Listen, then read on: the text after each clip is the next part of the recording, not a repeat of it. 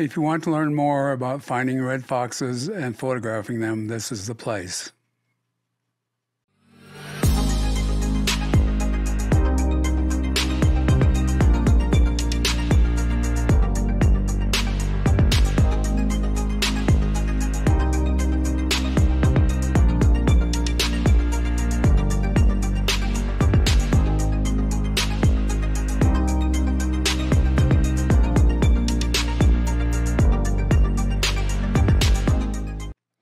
Today's guest is naturalist and author Matt Miller. Welcome back, Matt. Thanks for having me, Kirby. Oh, my pleasure. So red fox behavior is fascinating, so let's talk about that first. Tell us about some of the myths and misconceptions about red foxes. Yeah, well, red foxes are really one of the most widespread and abundant carnivores in the world. They are found across Europe, Asia, North America, into North Africa, and they've been introduced to Australia, where they're an invasive species. But that brings up one of the most common myths here in the United States, and that is that a lot of people have this idea that red foxes here are not native, something I hear again and again, or were really augmented by fox introductions from Europe. After all, George Washington and some of the founding fathers brought red foxes from Europe for hunting purposes. However, genetic studies have revealed that the foxes that we have in the East, the Southeast, and the West are all North American in origin. Those foxes brought in for hunting contributed little to nothing to the gene pool. Now, foxes are a lot more abundant than they would have been in the days of the Revolutionary War and this country's founding.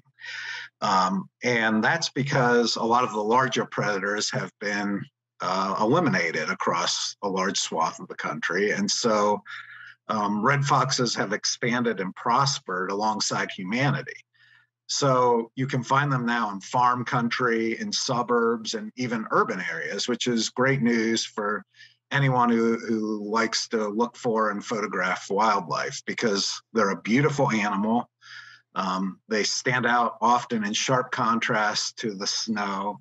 And so they're the perfect carnivore for just about anyone to search for and find. Yeah, I wish it were that easy, but yeah. Where can you expect to find foxes then, other than where you just described? And do they come in other colors other than red?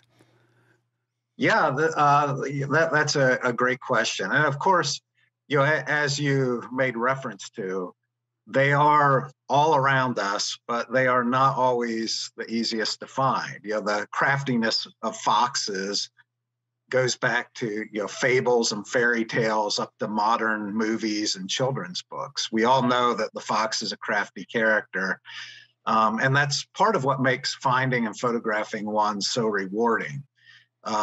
They're there, but you really need to use your field craft and outdoor skills to find them. But there are some areas that I've found to be really great for foxes, and one are like river greenbelts. Here in Boise, Idaho, where I live, we have a fantastic river greenbelt trail, and it's incredible for all kinds of wildlife, including foxes. But what makes it good is that there is the habitat, but it also is not wilderness per se. So the foxes don't necessarily have to contend with larger predators, although we do have coyotes and bobcats here that share the greenbelt as well. Now, in places like Yellowstone, there's some evidence that the reintroduction of wolves has meant an increase in red foxes. And I actually saw my first red fox in Yellowstone National Park on my last visit there. But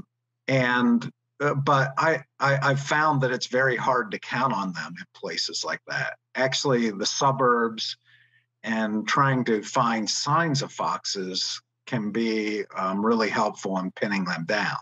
Now, as far as colors, red foxes come in a variety of colors.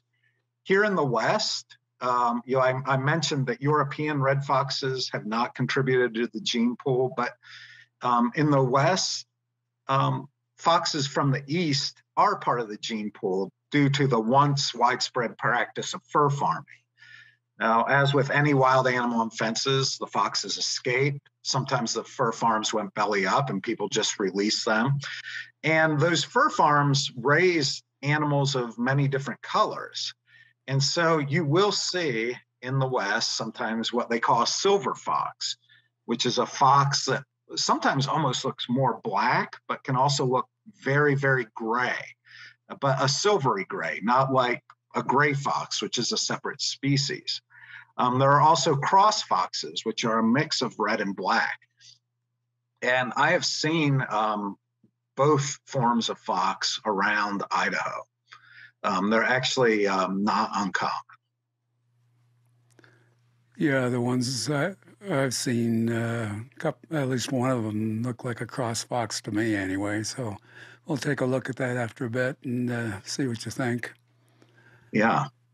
So one of the skills you mentioned is tracking. So how do we go about tracking them in the snow in particular? Yeah, so a fox has a quite distinctive track. It leaves little round paws, and you can barely see the claws, but they look very rounded, not much like a dog, and they go in a straight line.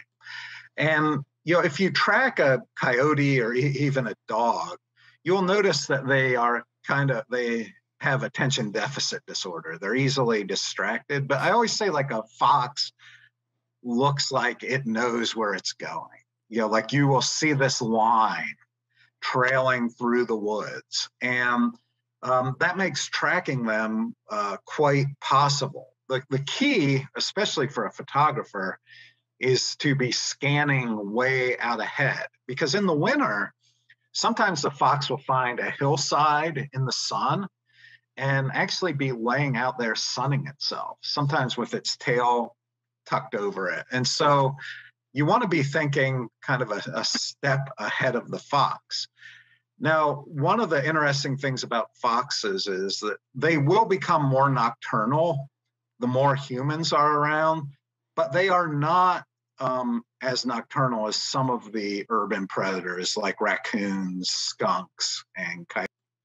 Yeah, that's you can see the kind of rounded footprint, and the claws are not as visible as they would be on a coyote or dog track, and they're considerably smaller, as you can see with that dime for reference. Right. I find them really an appealing little track, and also that straight line that they walk in. It just seems to align with how we follow.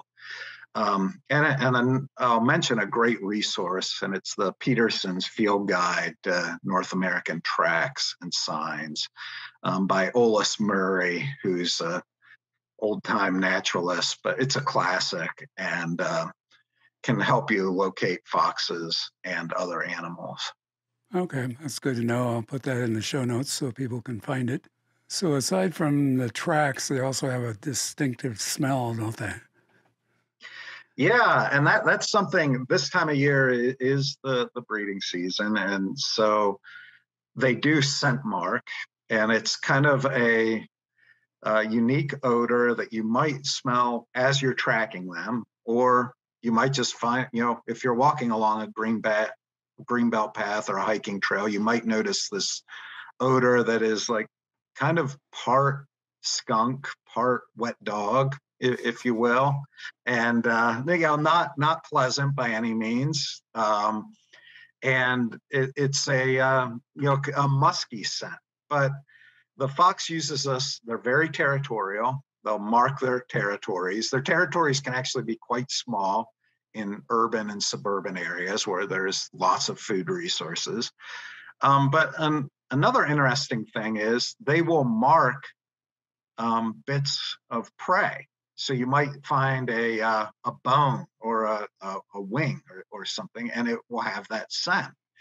And the thought used to be that they'd mark this to warn off other foxes, but it's quite the opposite.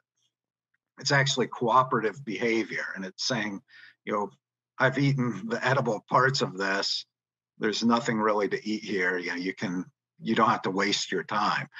And is that altruistic? Probably not. It's probably to keep a fox moving, like kind of move along. But but it is an interesting facet of fox behavior. There's a lot of communication going on with these animals, even if it might seem like they're this quiet, solo critter out there. Yeah, interesting. So you mentioned we're in mating season, which is usually January and February, although I've seen some references that say it may be December and March, but January and February seems to be the prime season. So one advantage of that is that they're more active during daylight hours, which gives us the opportunity to get more photo ops.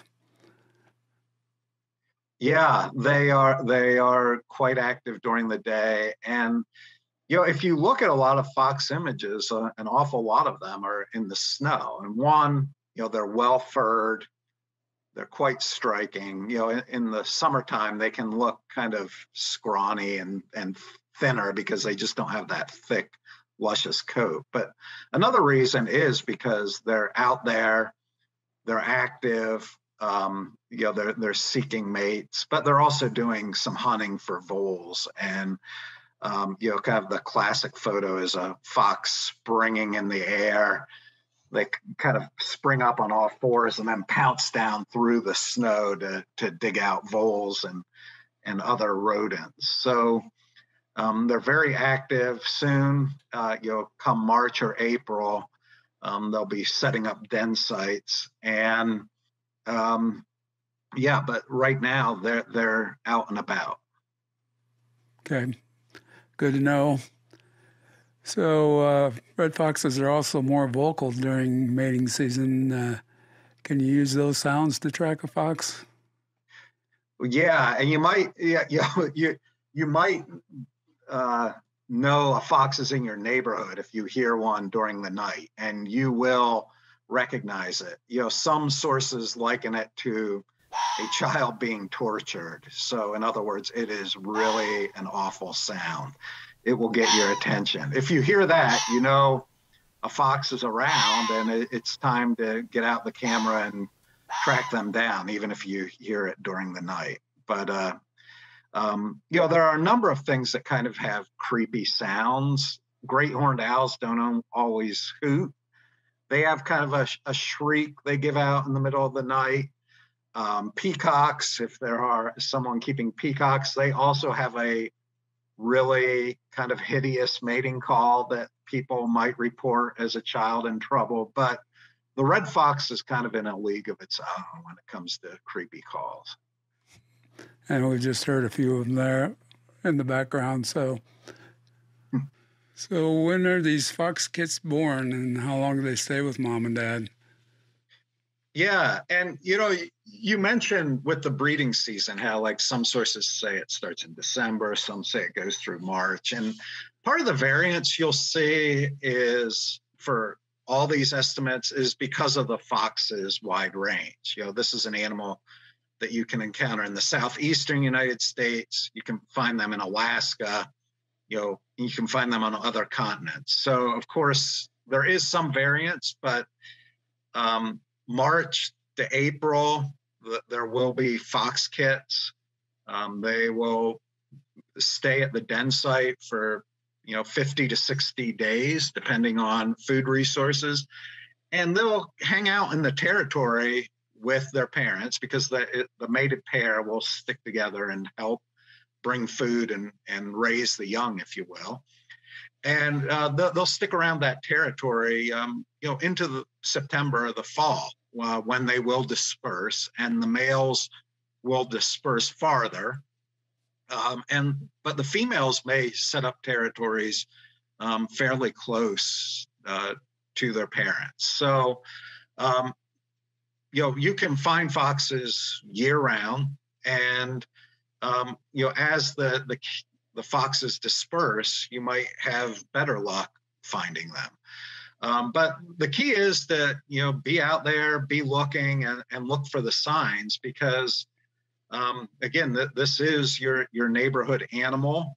In cities, they can be quite secretive, but they are findable. And Kirby, do you have any tips for photographing and finding foxes and getting that perfect shot of this charismatic animal? Yeah, I think getting the perfect shot is the hard part, but even harder is finding them in the first place, as I mentioned earlier. So all the information you've given us about that is extremely helpful, and learning to track them and listen for them certainly would be helpful. So dens can be a good location for photography. Obviously, you have to use extreme care in this location so you don't disturb the foxes or the kits. This means using a long lens in the 500 to 600 millimeter range, concealing yourself well, and using camel clothing or a blind for maximum concealment. If you disturb the site, the vixens will move the den, and then you'll be out of luck, and so will anybody else, plus disturbing the feeding of the kits and the other activities of the foxes. So you don't really want them to be disturbed, so use care. I'll put some references in the show notes about dens and where to find them, because it's quite detailed information, but well worth knowing, that is. Aside from the mating season, they're most active around dawn and dusk, like a lot of animals. So in addition to what I mentioned about the dens, the best photos are those when you can get down to eye level, which is ideal, but not always easy for an animal that's frequently on the move. Be stealthy, as I mentioned. Using a long lens in the range of 500 to 600 millimeters is ideal if you want that good close-up shot of a fox. Learn how to track them, like we talked about. Like most wildlife, they're creatures of habit, so observation is the best guide. So once you find a den or find a track, then you can go back to the same location and observe them and find the best place to set up to photograph them.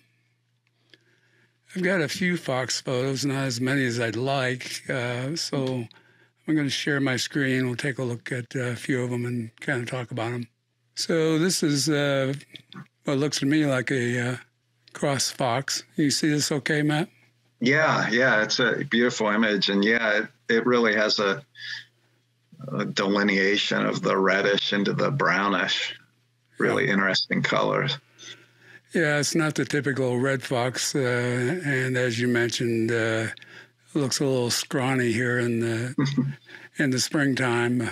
So catching up on the food supply, I can't tell if this is a male or female. I don't know how easy that is to tell from a photograph, but if it's a female, I'm sorry, go ahead. Yeah, it's not easy to tell. Yeah. So you would guess that if this is a female, she's still recovering from nursing her kits and feeding them and all those sorts of things. So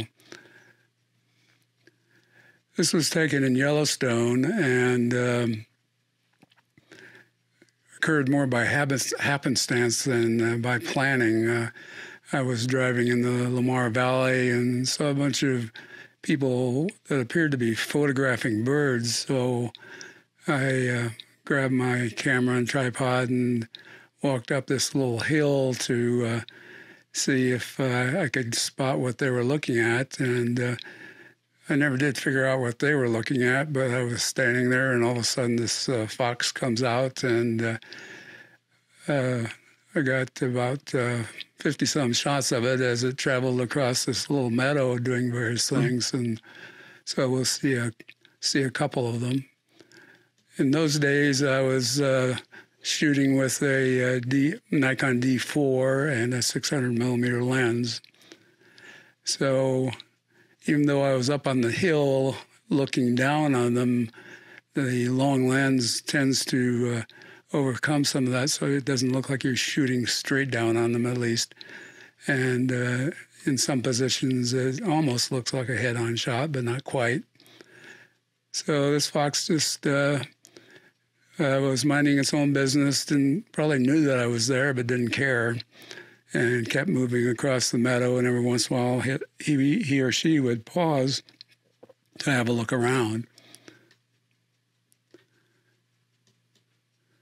And then he or she would continue on her way and crossing this fallen tree.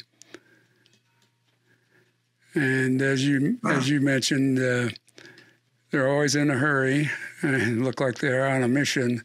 And this one certainly did that.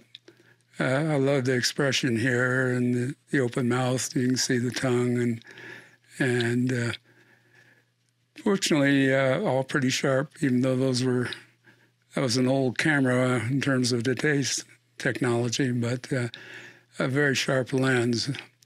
So it rendered some pretty nice photos as far as I was concerned, anyway. Oh yeah. So this is the typical hunting behavior in the wintertime. This was also in Yellowstone. I was on a winter photography workshop and just happened to see this. It's not a great photo because he or she was about a half mile away, and so it's even with the 600 millimeter lens, the fox is not real sharp, and it's not an ideal picture like you sometimes see, but gives you an idea of how they spring into the air and they go head first into the snow. And they're, if I'm correct, they're usually listening for voles and mice. And once they hear them, they jump up and dive in head first, and fairly successful with this as far as I know. Yeah, that is the classic behavior, and cool that you got to see that. And it's great that you've had these encounters in Yellowstone. As I mentioned, I've spent a fair amount of time in the park, but my encounter on my last trip, I was working on a story about West Slope cutthroat trout, which have been reintroduced into the park, and I was fishing and kind of losing myself in the fishing, and dusk was approaching, and all of a sudden I heard something creeping up behind me. Well, in Yellowstone, you don't really want something creeping up behind you. And so I kind of jumped out of my skin, and I swiveled around and was relieved to find, and also surprised to see that a fox had creeped up quite close and was curious about me. Where they are not pressured by humans, they can be quite curious creatures, and that was the case with this one. And it's interesting because its coloration was very similar to the one you showed walking through the meadow. Okay.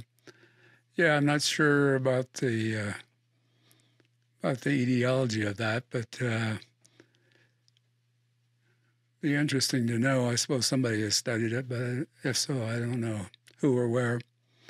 So were you in the Lamar Valley fishing, or? The West Slope cutthroat trout are actually located along the Gibbon River. Oh, so okay. Between Madison and Canyon. But the Lamar Valley, of course, as you know, is a special place for naturalists and wildlife photographers alike. Yeah. Yes, it is. Often called the Serengeti of North America. Yeah. Yeah, and rightfully so. So you wrote a nice article about red foxes in winter. Where can people find that and find everything you do? Yeah, so I am editor and lead writer for Cool Green Science, which is the online publication of the Nature Conservancy, and you can find that at blog.nature.org. And there's a variety of topics, but one of my favorites is helping people enjoy their backyard wildlife. So you will find articles on how to find red foxes and bobcats, coyotes, and a very long list of birds that you might commonly encounter around your city or neighborhood or backyard. That's always great info. So thanks for sharing that stuff. And people should subscribe to your mailing list for Cool Green Science, and I learn a lot about it. And I always enjoy reading it. I know that. So thanks for all the great info, Matt. The information you provided should help photographers find foxes and track them and better understand their behavior.